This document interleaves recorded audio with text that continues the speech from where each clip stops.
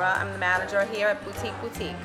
So we opened up our place to have them put boutique clothes on. We have some freelance doing the photography, makeup, hair. We want them to have a very special day. And we're working with all the people in the neighborhood are helping us as well. This is the first special needs pageant of Staten Island, and we figured we'd give it a shot and let Sophia try out, and she's loving it. It's the first time getting her makeup done and her hair done, but she's a girly girl and she loves all of that. So this is a great experience for her. Hi. Hi, Sophia. Say hi.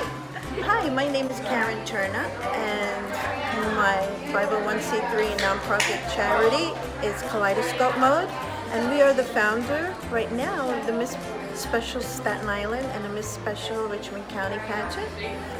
It's just been a pageant that should have been done years ago, and I've been waiting for it to happen actually since 1973 when I first mentioned it to Assemblywoman Connolly.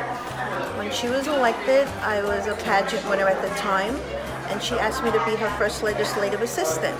So on one of our rides to Albany, I said to her, Ms. Connolly, isn't it strange that the girls that are like disabled or whatever don't really have a pageant, because everyone deserves to be a queen for a day?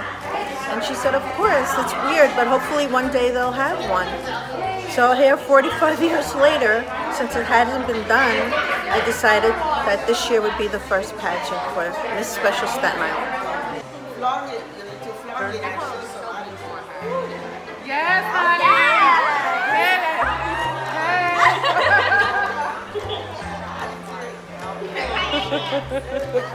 Really?